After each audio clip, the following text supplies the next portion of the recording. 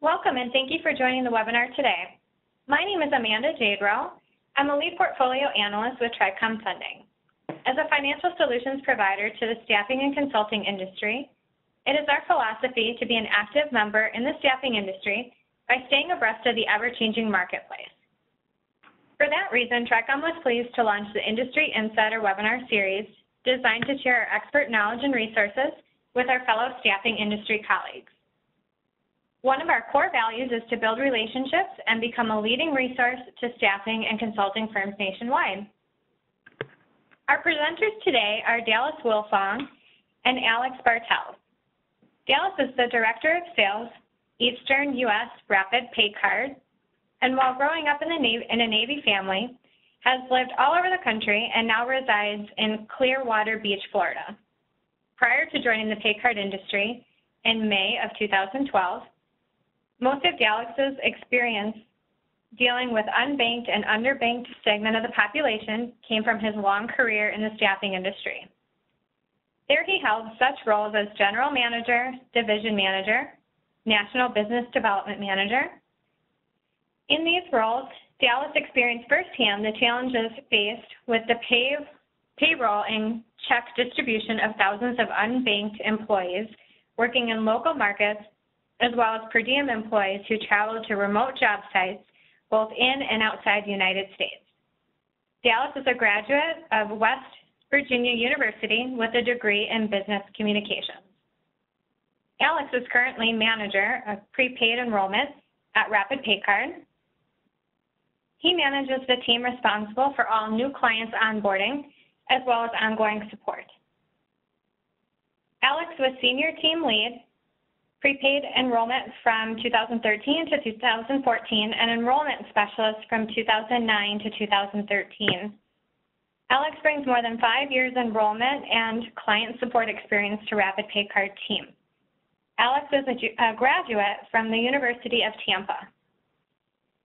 Rapid PayCard has been focused on employer payroll card programs since inception. Rapid PayCard's mission is to help its clients achieve a legally compliant, 100% electronic payroll that benefits the company financially, improves the lives of its employees, and creates a more sustainable environment model for payroll delivery. PayCards can provide a solution to millions of people in the United States households without a bank account. They are a free and convenient way to access payroll wages with the added value and functionality of a traditional debit or credit card. Additionally, an electronic payroll delivery system is the most efficient and cost-effective method of delivering payroll wages to employees. In today's Industry Insider webinar, Dallas and Alex will explain what are unbanked and underbanked employees, what are pay cards, and how the organization can benefit. By the end of the session, you'll see how pay cards can be mutually beneficial for both employees and employers. If you have any questions during today's presentation, please utilize the chat feature or the Q&A feature located on the right-hand toolbar. And with that, I will turn the floor over to Dallas and Alex. All right. Well, thank you very much, Amanda. Appreciate the introductions, and thank you for allowing us to speak with the group today on pay cards and payroll best practices. And most importantly, I want to thank those of you who are joining us today. Thank you for choosing to spend your time with us. We know it's valuable, and we'll do everything we can to make this beneficial and educational for you. So the presentation that you're going to see today is something that we put together along with some others to present across the country with the American Payroll Association, who we are a very strong partner with. And it's something that we do for free, and it allows individuals to earn RCH credits towards new certification and recertification that they have to do each year. And the reason I bring this up is I just want to extend the offer that if any of you are part of an American Payroll Association chapter and would like for us to do this presentation or another in person, we're certainly more than willing to do that for you. So if that is the case, please feel free to reach out to myself or Alex afterwards, and we'll coordinate that with you further. So we had a look at our agenda here, or Amanda discussed our agenda, And we have a pretty full one, so I'm going to do my best to get through this as quickly and completely as possible so that we have some time at the end for questions. And before we get started, I wanted to just take a second to talk about paper checks. We all know that they can be very challenging, and if any of you have had the extreme pleasure of having to cut paper checks for your organization in the past, or are still enjoying that great pleasure, you know that not only can it be a lot of fun and ensure that you keep a hefty supply of aspirin in your drawer, but it also can be very time-consuming and very costly to the organization. To talk more about the challenges with paychecks and the costs associated, I wanted to dig a little bit more into my experience in your industry when I worked in the staffing industry. I had 10 plus years in staffing, and my time was spent working for construction staffing companies. And the last one that I worked for, we had approximately 10,000 plus employees that were working for us all over the country. We had 4,500 or so of those employees that were still receiving a paper check every day. And again, the cost of cutting the checks and managing that process was expensive. But what we found to be the most expensive part of dealing with the unbanked segment of the population and cutting paper checks was the check distribution process. And what I'm going to talk about, I'm sure, has had an effect on all of you, and you'll be able to relate to it to an extent. It may not be as great as what I'm about to discuss, but even if you're sending out one check and cutting one paper check, you know that it's still costly and time-consuming. So to expand upon all of that, we had two types of employees. At least we classified them in two different ways. The first group of employees was what we called travelers. And travelers worked for us on construction job sites all across the country in remote areas away from branch offices where we could distribute checks to them, and also across working internationally as well. So being that these employees were not near a local office, we really only had one choice when it came to ensuring that we got their checks to them on time, which we all know in the staffing industry is the most important thing, that an employee gets their payroll both on time and correctly, but also safely and securely. And that was FedExing their checks to them individually. To put that in perspective, we had, on average, 400 employees working as travelers for us every week across the country and internationally. So 400 FedEx envelopes going out at about $20 a pop cost us over $400,000 annually just for that group. Now, you're probably thinking that you really can't top that, and I can't top that, and that's got to be the most expensive way to get checks out. But we actually found that our local employees, when we looked at both the hard costs and the soft costs, were actually costing us more. And what I mean by that is we had 100 offices plus across the country. And because, like many of you, we were constantly tracking down time cards that we needed signatures from our clients on so we could verify hours before paying those employees, we ran 2 payroll cycles every week. The first one was for those who were getting their time cards in and signed on time, and those checks would be sent out via FedEx on a Wednesday night.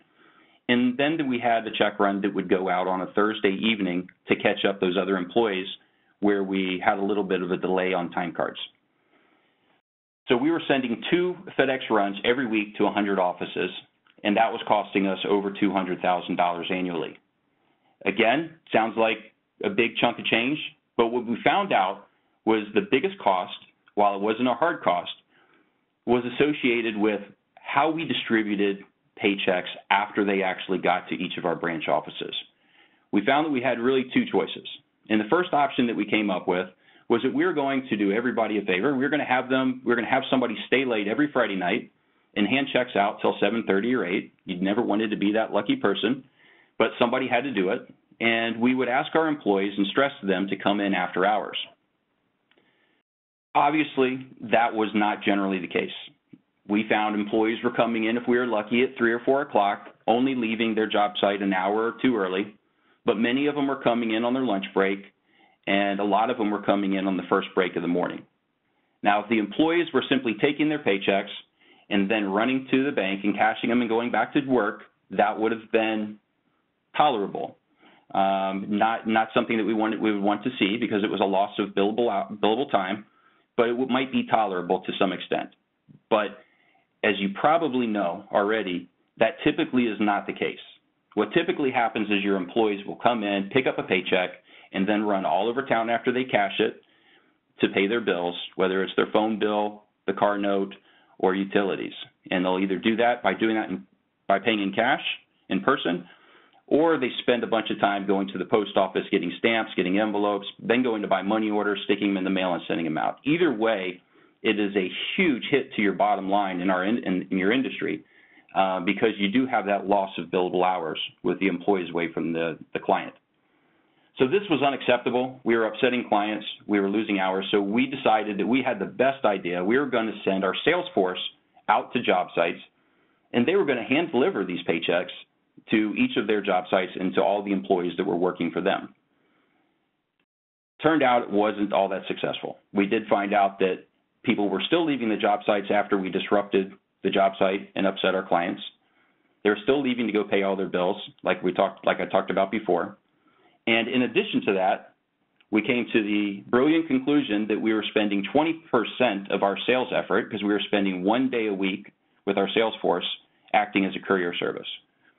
So all of these things are a huge hit to your bottom line, take a lot of time away from the organization and from those that are in productive roles.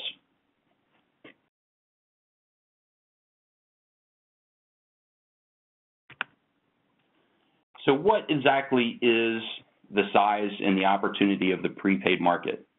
Well, as we can see here, in 2012, there were $986 billion loaded onto prepaid debit cards. It's a very large number, but it's actually continuing to grow, and we expect that it'll exceed $1,200 billion in 2018. It's interesting to look over to the right and see where these numbers are being made up. As you might expect, the largest portion, and it will continue to be the largest portion of the segment, is being made up by those who do not have access to or have limited access to a bank account. They're making up $649 billion in 2012 and expected to exceed $778 billion in load in 2018. But I think what's really interesting to point out are the three below there.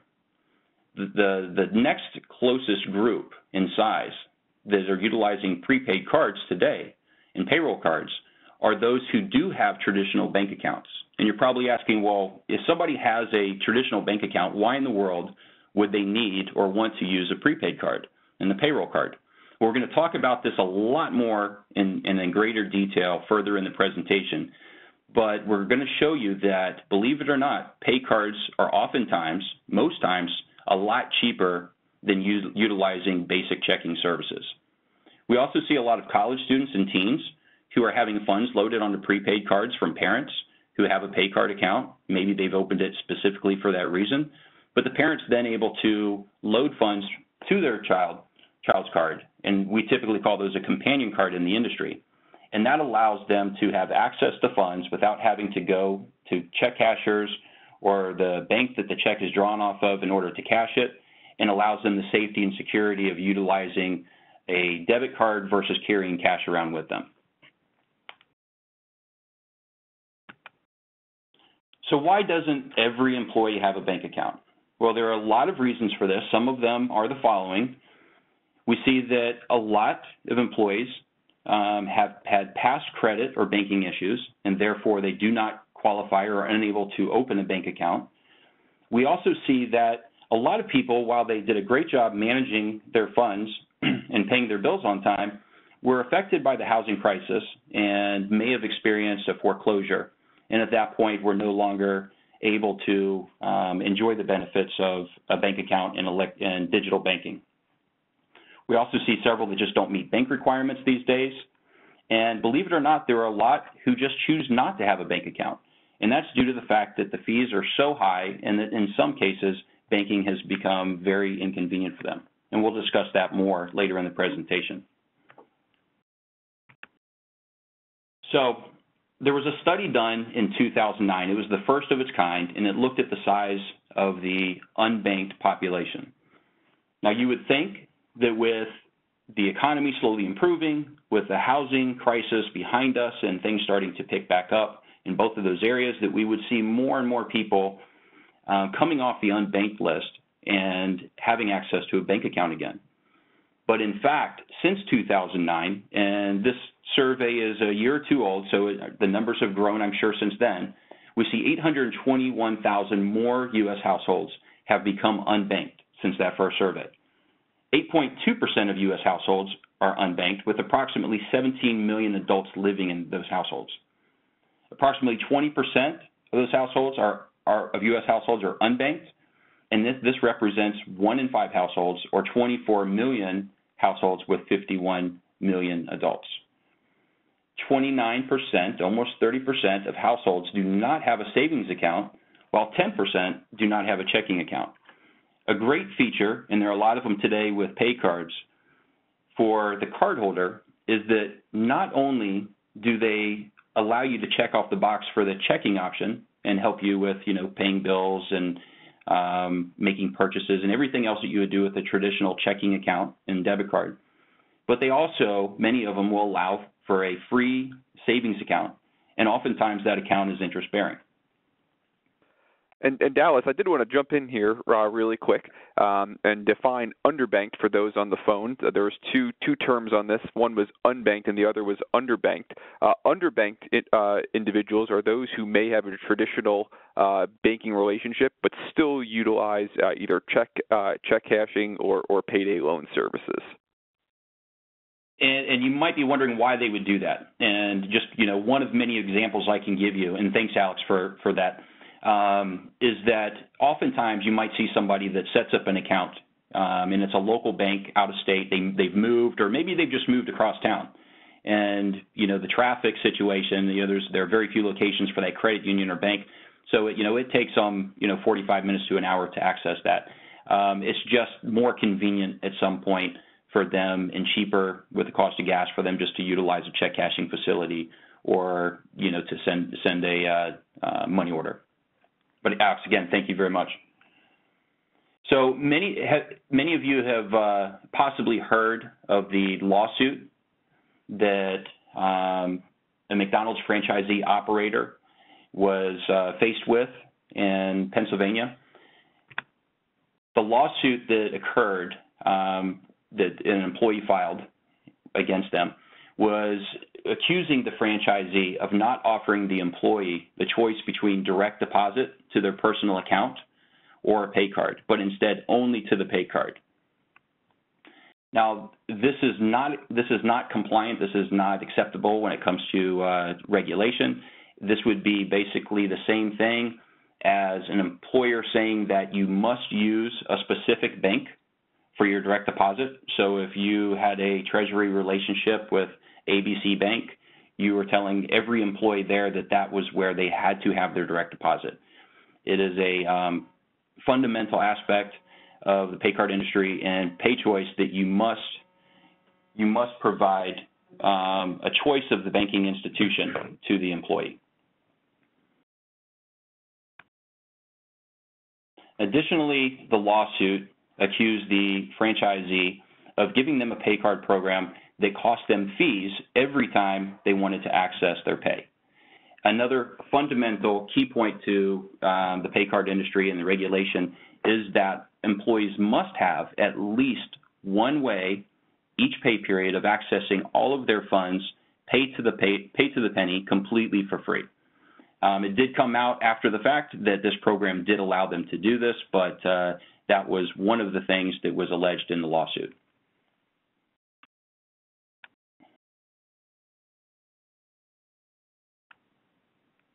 So the APA and National Consumer Law Center agree that payroll cards make sense for unbanked employees if proper guidelines are followed.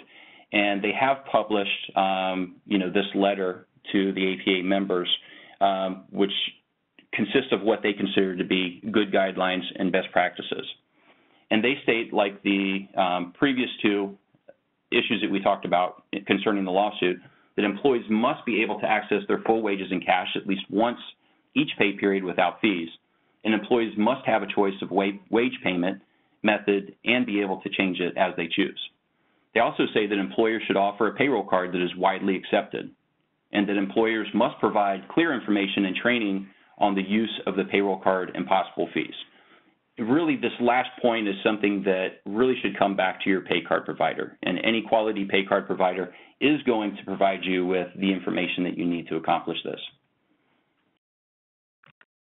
They also state that employees must be provided free and convenient access to their account information, and that the funds in the payroll card account must have deposit insurance. In other words, be FDIC insured. Be wary of overdraft protection, and be wary of employer incentives. The reason for these 2 points, and we actually did a survey at Rapid PayCard of the American Payroll Association about 2 or 3 years ago. And one of the questions that we asked was, what is the #1 reason that your employees have come to you saying that they want off direct deposit because they're leaving their bank? And the #1 reason, by far, was high fees. And when we drilled down further, the #1 high fee was actually overdraft fees. So their suggestion is a good one. You want to, because there are some programs that do still allow for overdraft protection, but what ends up happening is that the employees typically occur 2 or 3, possibly 4 at a time, and are paying fees anywhere from $15 to $45 for those overdrafts. And when you have an employee living paycheck to paycheck, that can certainly eat up a lot of their pay, and chances are they're going to come back to you and ask to be taken off that pay card. With the employer incentives, it's just a good practice to be wary of companies who are offering to pay you to utilize their program. So are prepaid cards a viable alternative to a bank account? They definitely are. And let's talk about that just a little bit more.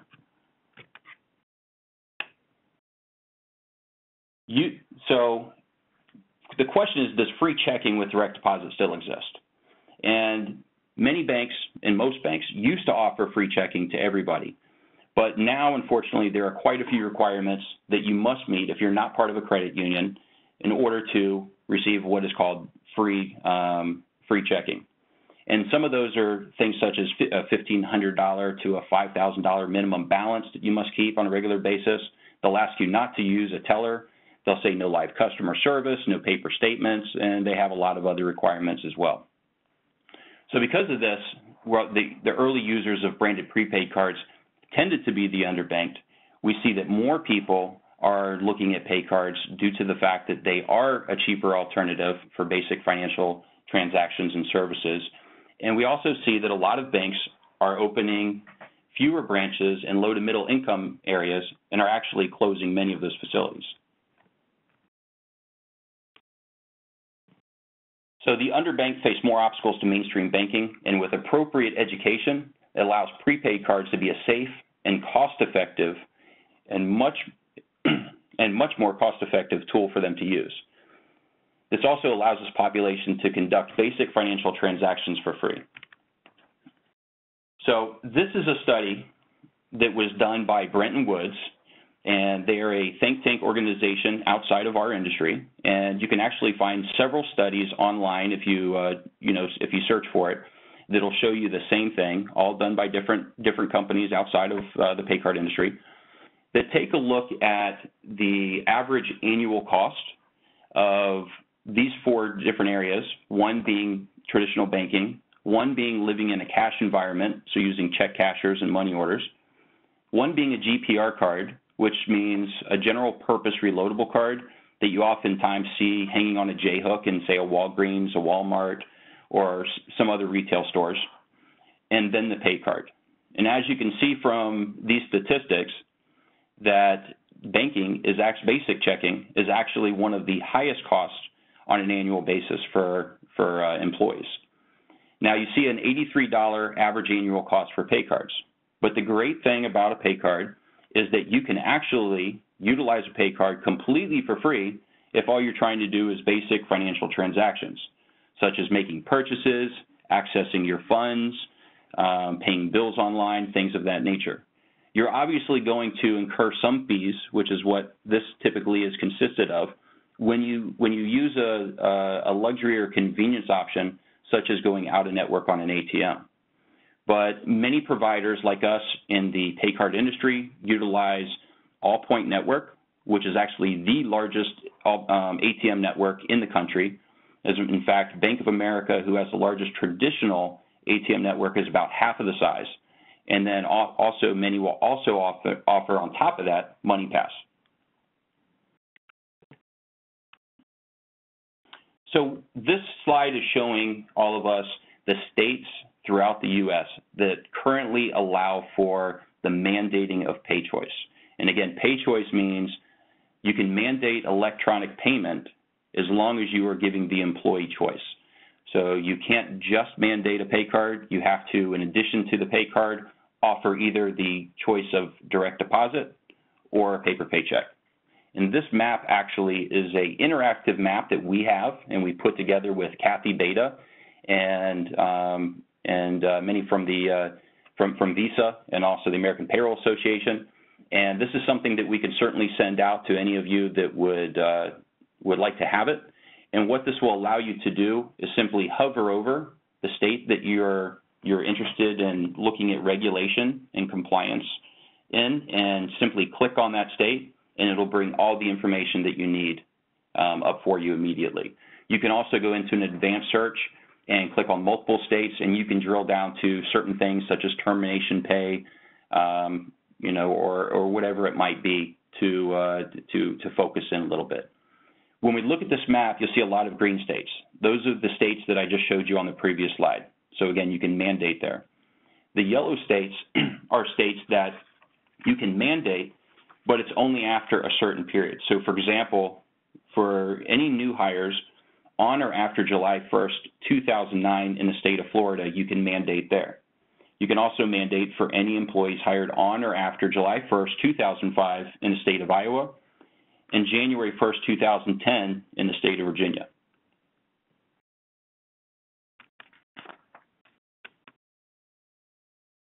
So let's take a closer look at pay cards. And pay cards are simply prepaid debit cards. There's no bank account or credit check required. That's what's great about them. Everybody can have one. They are not credit reporting. So some might see the only drawback is that they don't build credit. At least they don't currently build credit. But if they did and they were reporting, there would be an application process, and most would be excluded from being able to have one. Wages are loaded by the employer or the federal government for benefits, and they're simply prepaid stored value cards. Now, I don't know if everybody's aware of this, but as of last year, the federal government has moved to paying all of its benefits to individuals via a pay card if they do not have direct deposit.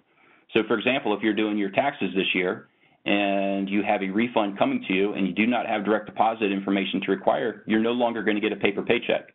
Instead, you're going to get assigned a pay card, and the funds will be loaded there, which is fine because, again, it's just a prepaid debit card. And the easiest way to think of a pay card or a prepaid card is just a virtual bank account that is loaded simply by direct deposit. Exactly. So, and there are two kinds of cards in the marketplace. The first is what we most commonly see, and of course what we have, and most pay card companies have these days. That is a branded card. So that's a card that carries the logo of Visa, MasterCard, American Express, or Discover. And what this does is obviously makes it easier to access funds because obviously companies like Visa and MasterCard and their cards are accepted just about everywhere. It also allows for signature and PIN point-of-sale purchases. There are PIN requirements for ATM transactions for security purposes. They can offer lower or no fees at all, and of course that's going to vary.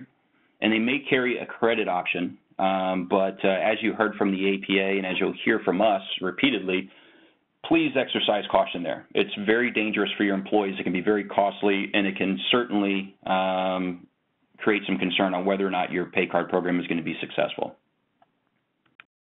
Now, the other card is an unbranded card, and we used to see these a lot in the past. And I actually worked for a company that used these for per diem purposes only. But these are cards that are typically just marked with an ATM network logo, And as you can imagine, they can only be used at an ATM and sometimes at a store that might allow debit card purchases. These really are not as flexible, and they really are not compliant because, again, you have to be able to access your pay as an employee to the penny, and you have to be able to do that for free. Obviously, accessing funds from an ATM machine, you're very limited, and you're probably not going to get down to the pennies and cents, just $20 increments. So this is important, not so much for on the front end because most have moved away from this, but you may still find this with some companies where they're using them for replacement cards as a temporary interim card when one is lost or stolen. And during that time period, you would fall out of compliance. So you want to steer clear of those. So we talked about pay to the penny, and there is something called letter of the law, and that is exactly that. It is the ability for the employee or the cardholder to be able to access their pay to the penny free and clear. And while companies vary on what options they have, many of us show all of these that I have here on the screen in front of you. The first is probably the most common when somebody wants to access a large sum of cash. Sometimes that's their whole paycheck. Sometimes they just need a larger amount for a bigger purchase. But that would be over-the-counter cash advances. And really what that is it's just a teller-assisted withdrawal. The great thing about PayCards is, let's just use a MasterCard PayCard as an example. The cardholder can go into any MasterCard bank across the country. That's typically 98 to 99% of all banks and credit unions. It's really hard to find one that isn't. And they can go into any of those banks, so not just a Bank of America, not just a Wells Fargo or a TD Bank or whatever it may be, like you and I, but they can go into any of those, walk up to the counter like they're a customer, because they are, and they can take as little or as much of their pay off that card as they want to, simply by swiping the card and entering their PIN. The next option might be ACHing to a personal account. And again, the question, why in the world would somebody be getting their direct deposit onto a pay card if they have a traditional bank account? Well, typically when I talk to groups, say at the APA, many don't quite get what I'm about to say, but I am sure that at least half of you on this call, being in the staffing industry, are familiar with this, and that oftentimes you find that either A, the employee just doesn't trust the employer or anybody, or B, and the one that was most common to me from my employees, was that they didn't want their spouse or significant other to know exactly how much they were making. So you could have the funds put on the pay card, and then you can transfer as much or as little as you want to your personal bank account. Another option is money orders. And this is great if you have employees that work in rural areas and don't have a lot of branch locations for banks or credit unions. This allows the employee to go into a U.S. post office, have a money order made out to them, then push that back across the counter for the full amount of their pay to the postmaster, and the U.S. Post Office is obligated to turn around and cash that money order. You also have convenience checks, and convenience checks are probably, Alex, wouldn't you say, one of the least used tools that we see, at least in our business, correct? Correct, yes. So I think our last look at this was probably, less than half of 1%? Yeah, even lower than that. Okay. So it's really what we have here is a convenience check that can be written out to oneself or to another and can be cashed at a place like Walmart completely for free through a partnership that we have with them for that particular product. But really the reason we still have this today, because as you heard, it's not really utilized, is for compliance purposes. So we see this being a tool that a lot of companies look for, a lot of our clients look for when it comes to termination pay in many states. Another one that isn't used too often is a request a check from customer service. This is actually something that's great if you do have individuals that travel for you and are away from home working on projects or with clients. The reason it is a nice tool for them is that, let's imagine an employee is working 3 states away and they're on a project that lasts 6 weeks, but they still have a rent or a mortgage that they're responsible for. And let's say their landlord back home does not accept any kind of digital payment, or if they're in town, they don't accept cash, the employee could simply call customer service and request a check be made out for the full amount of that rent and sent directly to that landlord so they don't miss a beat while they're out of town. So this is what is called spirit of the law. So the last one, letter of the law, allowed for full access to funds for free. This allows an employee to access their wages and the funds on a card, but it doesn't necessarily allow them the ability to access all of them. Because what we're finding here is that, and one of the most used features these days, one way of accessing funds is a point of sale with PIN cash back. So if you think about it, these days, every time you go into a grocery store or a gas station, one of the first things you're asked when you're checking out is, would you like any cash back? And if the teller's not asking you, the little box in front of you is. So we find that most people these days tend to leave cash on their cards and utilize, swipe purchases for point of sale, or, use the card for paying bills, et cetera. And when they need cash, they just get $20, $40, $60, whatever it might be when they're out doing their shopping. The other way that the card is used and you can access wages and funds is through just your typical point of sale purchase with a signature. So you're buying a shirt or paying for some other kind of merchandise. And then, of course, we have ATM withdrawals. But we see that this is quickly a declining method of accessing wages with the others that have been mentioned. And we're going to show you a slide that speaks to that here shortly. So some value-added features may include, and we think they should include, zero liability protection for lost and stolen cards. So FDIC-insured cards, and I believe most are these days, if not all. Government benefits can be direct deposited onto an individual's card. Online bill payment, free interest-bearing savings, cashback rewards, and merchant discounts. In addition to those, we have a custom card where you can design your own card. I think, Alex, you have a picture of your dog on yours, correct? I do, yes. I'm actually in the middle process of updating mine right now. So it's a cool feature. We love to see this in the industry because obviously it's a sign that somebody has accepted this as their primary banking source, and they're going to continue to carry a long relationship with us in the card program. You also see companion cards are very popular these days. I think I talked about those a little bit earlier on. These are a great tool when you have somebody that you want to send money to, but you don't want to send them cash, or you don't want to give them the burden of having to go cash a check that you've written to them. So perfect for teenage children or those in college or high school or just away. We also They also feel that responsive customer service is extremely important, and we would agree with that. I think that actually is one of the most important things when you're doing your due diligence to consider, because you can have all the bells and whistles in the world and the best fee schedules, and it can be completely for free, but if somebody's getting horrible customer service when they have a question, probably not going to be too thrilled with the program. So that is important to us, and I think is important to most.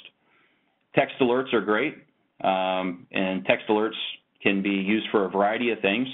You don't need a smartphone for text alerts, but you can check your balance. You can look at your last 5 transactions. You can get direct deposit information. A lot of different features simply by texting some keywords and setting it to a number that's provided. Also, mobile apps or mobile access is also a great feature these days, and something that's very important, especially to younger generations. And Dallas, on that, when choosing provider, it is choosing a provider that has a mobile strategy. As we all know, everything is going mobile. Everyone has a phone. More than 50% of smartphones are actually prepaid smartphones now. So choosing a provider that has a mobile strategy where all features are available via mobile device is important. Yeah. And these days, if any of you are familiar with the difference between a mobile app and a mobile-enabled website, it might not sound like a lot, but if you've ever used the latter, it makes a big difference. An app is, built for your phone, built for your tablet. It's easy to use. It's not clunky. Has all the same features and tools. When you go onto a mobile-enabled website, you find yourself having to expand that picture, and it's much slower. So, it sounds like something small, but it certainly makes life a lot easier. So why would your employees accept the PayCard? Well, I can give you lots of reasons, but, I'll give you a few. One, it ensures, they're paid timely and oftentimes early. Generally direct deposit shows up in your account with most companies. You're paying your employees on direct deposit. It's there at midnight on Thursday night or whatever day payday is for you. Whereas your other employees that are getting a paper check are having to wait for it in the mail, wait for it to be delivered, or having to wait till they can conveniently come in and pick that paper check up from you. It also allows the employee to function in what has become an increasingly digital economy. There are a lot of things, as I'm going to talk about here in just a second, you just can't do with cash anymore. So this, believe it or not, is very important. It also gives them a feeling of inclusion and empowerment by having a card. Most important, saves them a lot of time and a lot of money. We talked about what they have to go through in order to cash their checks and pay their bills, and you're gonna help them realize the benefit of not having to go through those actions anymore. And it's obviously a lot safer and much more secure than storing cash in your mattress or carrying around a wad of it in your pocket that you simply can lose and never recover. And because they can do everything that they do with a check and more, and now it can be done completely for free. So if you think about right now, your employees are probably either cashing a check that is drawn on the bank account, and that's the best case scenario, and they're probably only paying $5 to $10 to do that, plus all the gas and time. Or worst case scenario, they're going to a check cashing facility and paying up to 10 or 12% of their paycheck, and also spending the time and money to do so. So we see millions of Americans using prepaid cards.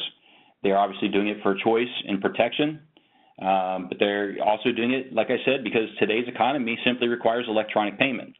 So I want to run through two different scenarios to expand upon that and just kind of like get us all thinking about, why you do need a card in order to function in today's economy. If we look at where cash is accepted or where it's actually required and needed, you might find some places that will only accept cash, for tips. Maybe it's a diner that for either novelty purposes or they just aren't simply set up to receive plastic, are still looking for cash or check only. Maybe a small farmer's market.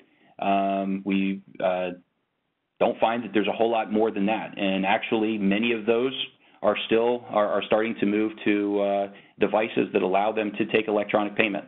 I see all the time at the farmers markets around here that people are using what's called a little square device. So instead of having to pay cash, you can actually swipe the card. Where digital payment is needed is a different story, and there's actually a lot more areas where it is.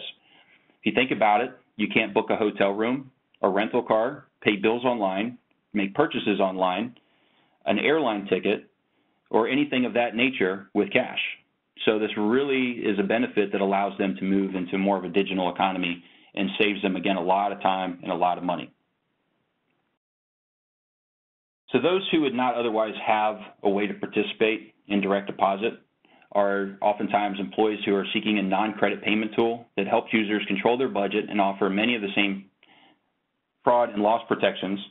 And funds are loaded by employers for payroll, rewards, and incentives, and oftentimes, again, by the government for benefits. Employees of parents and college-age students who want a safe and secure way to give money to their kids, as we've talked about many times, are also finding this is a very valuable tool for them and a true benefit. So who exactly is using PayCards? Again, it's not just the unbanked. There's a study that was done here by the 8 Group that shows that 43% of those using PayCards are now Gen Yers. And the reason for this, we feel, and what the industry has found, is that typically this is because they like, one, the tech tools and the options that are available with PayCards. Believe it or not, the PayCard industry is generally ahead in this game beyond the banks. They also do a lot of research online. They're no longer going to their parents or even their friends now for advice. They're going to Google. and they have no problem researching and laying studies out next to each other, and they're finding out that, again, pay cards are a much cheaper alternative for them. A third earn more than $45,000, 34% have a college degree or higher, and there's a very, very high consumer satisfaction rating. In fact, if you put these numbers against just about any other industry, I think you'll see that these are very impressive. So when the 8 Group did a survey of cardholders and asked them how they would rate using a prepaid debit card, only 6% said it's not particularly helpful. 22% said somewhat, and I would say that they probably just are new to using the card and haven't realized its full benefit. And 44% said very, 29% said extremely. So they also asked, for what do you use your prepaid debit card for most frequently? And I think we'll see it. This was done in 2011. It takes a couple years for the information to trickle down to the rest of us in the industry. But I think that we're going to see a lot of shifting here. I think you'll see for online shopping really shoot up, and as well as to pay bills. But we also see that they're currently using the card for purchases at stores and restaurants instead of cash. And as I mentioned before, ATMs are quickly declining and really not a preferred method or an oftentimes used method for accessing cash. This is, I think, a very cool slide. It shows how Americans are paying their bills. And it wasn't too long ago that probably the number one way to pay your bills was to stick a check in the mail. But as you can see, it's currently paying your bills online. And again, I think that we'll continue to see this grow over the years, and I think we'll see that people are sending less and less through the mail. And in 10 years, that mail will probably drop towards the bottom. The National Urban League did a survey and asked what prepaid users like most about their pay cards. And as you can see, like we talked about before, the number one thing was that they cannot overdraft or overspend. And then following that, you see a lot of other reasons that are also very important and beneficial to the cardholder.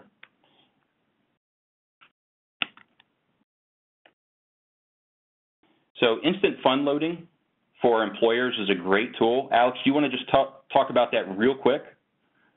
Yes.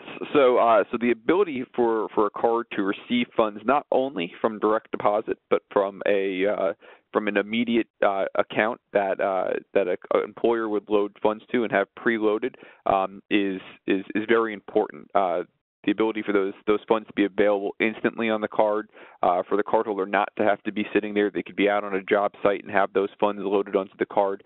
And these are perfect for any type of these payments here. Termination pay, inclement weather, so any type of disaster recovery plan, corrections, and additions to pay. As Dallas said, in the staffing industry, sometimes those time cards don't come in a timely manner. The ability for a card to be instant fund loaded is a great tool. Excellent. Thanks, Alex. So for prepaid cards for the consumer work just like a traditional debit and credit card. They have all the same features and benefits, oftentimes a lot more, come with the same fraud and loss protection that you and I enjoy with our traditional debit cards. And a consumer can obviously take that card to make purchases at a retailer. But, of course, now they can also use that card online. So no more standing in the long lines during the holidays, no more parking at the end of the parking lot and fighting the rain or the snow, depending on where you live. Life gets a lot simpler. And, again, everything we're talking about here is a real feature and benefit that you can give to your employees, and you can do it completely for free. So they can, as I talked about, pay bills, book airline tickets, car rentals, hotel reservations. They can even buy snacks and drinks on planes. Because if you've been on a flight recently, you've probably realized that unless you're on a small puddle jumper, there really aren't too many flights that will allow you to pay for anything in cash. And I've experienced firsthand with people sitting next to me their inability to get a beverage or some kind of food because that's all they had on them. I've even purchased meals for people and allowed them to pay me back with the cash that they had. Most cards do allow consumers to take out cash at the ATMs. They offer, again, the same fraud and loss protections as any debit card. They help cardholders and consumers control their budget avoid interest charges, and again, should allow them to avoid debt and overdraft fees. So who's still receiving a paper check?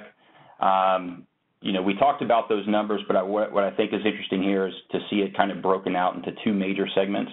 Not surprised at all to see the underbanked check recipients, but again, you might be surprised to see that 40% of prepaid users are those who do have traditional bank accounts. And I think that shows just how valuable they are to consumers and how beneficial and cost effective they're viewed in the marketplace. So with that, I want to turn the presentation over to Alex, and he is going to talk to you about the potential green savings that you can realize if you or your organization has a green or corporate sustainability initiative in place, or it's something that you are looking to move forward in the future. Thanks, Dallas. And these next few slides here are some pretty impressive stats for the green savings if there is an environmental and green initiative happening at your company, or this is a great feature to sell, you know, for your clients if any of your clients have a green initiative. Just really quickly here, by switching to direct deposit, an individual employee paid every 2 weeks can avoid the release of 1 pound of greenhouse gases into the atmosphere. This amount of greenhouse gases is equivalent to 4 miles not driven in your car, or 1/2 square foot of forest preserved. Also, by paying by direct deposit, you can actually save it's 1 pound of paper per year per employee, which is pretty significant. And then finally, avoid the release of 4 gallons of wastewater into the environment. And this is just by switching 1 employee paid every 2 weeks. You know, if you're paying weekly, and of course you guys have hundreds of, if not thousands of employees, the environmental savings are huge. Yeah, and if at any point you would like us to do a free green savings calculation for you, please feel free to reach out to Alex or myself, and we'd be happy to provide a more detailed cost analysis or cost savings for you guys. And then, in addition to not cutting paper checks, moving also to online pay stubs is even more savings. So, I think at this point we're going to move on to questions now. And Amanda, I'm going to let you go ahead and Okay. Well, I do have a couple questions that came in during the presentation. If anyone else has questions, please feel free to enter them in the chat feature, the Q&A feature now. I will also open up a poll so that you can give us your feedback. The first question is, how does your company make money when everything is free? All right, so we love that question. So as you heard, and I want to stress, our program, as most programs, do allow you to offer pay cards to your employees completely for free. These days, you shouldn't have to, with the pay card program, worry about paying for any kind of marketing materials, any kind of training, customer service for both you and your employees should always be free and 24/7, 365. Again, just to stress, everything should be free. There should be no cost to you, the employer, whatsoever. And I've also, I think, hopefully demonstrated how your employees can use the card completely for free for basic financial transactions and services.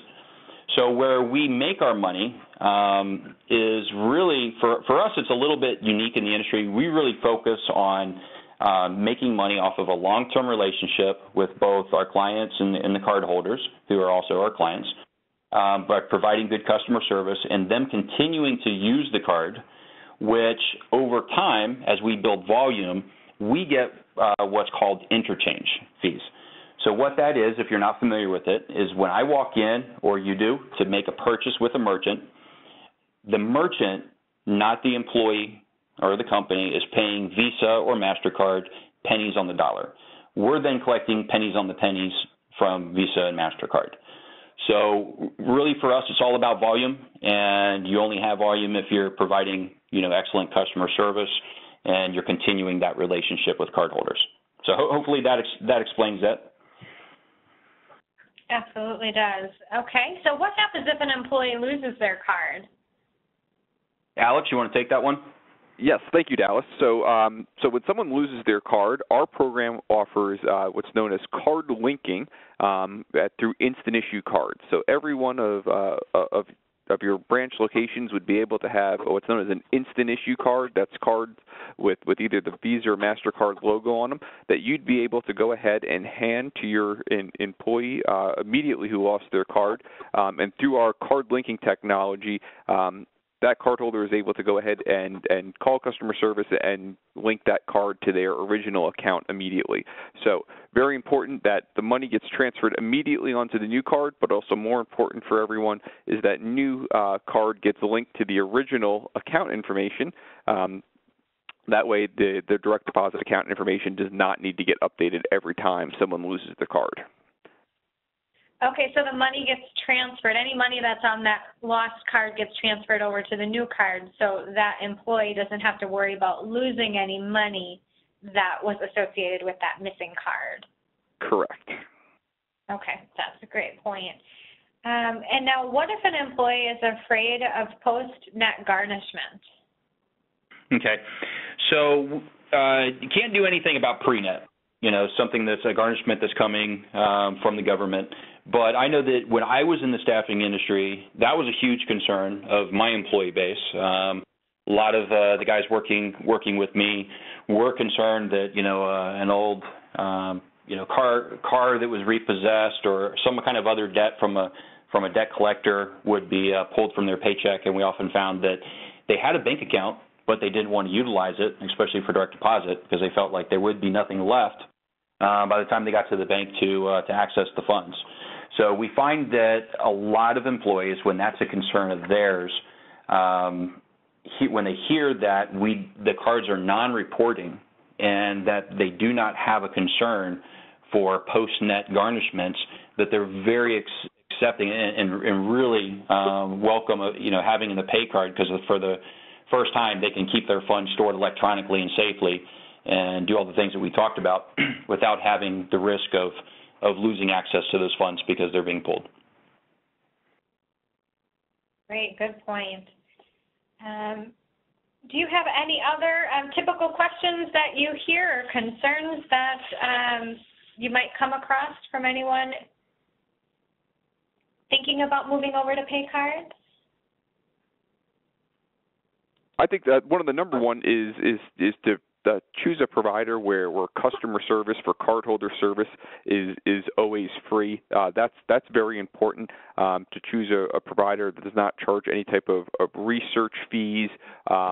Speaking to a live rep is to be able to have a provider that a cardholder can call 24 hours a day, 365 days a year, speak to a live rep, and that always be free.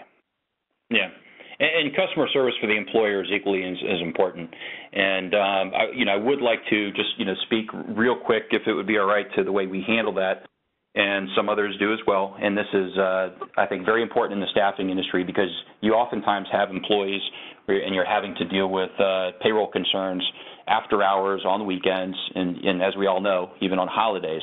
And when an employee needs their money in the staffing industry, we have to get it to them because we understand that an upset employee means an upset client, and possibly an employee walking off a project or leaving a client's location, and that's not good for business. So one of the things that we do is we actually have an assigned enrollment specialist that works with you for the life of the account. So should you have any questions, need any additional training, which is always free, no matter how many times you need it, or you have an after-hours need where there's a correction in pay, you realize you paid somebody $100 instead of $1,000, and those funds need to be there ASAP so the employee doesn't leave your services and leave your client.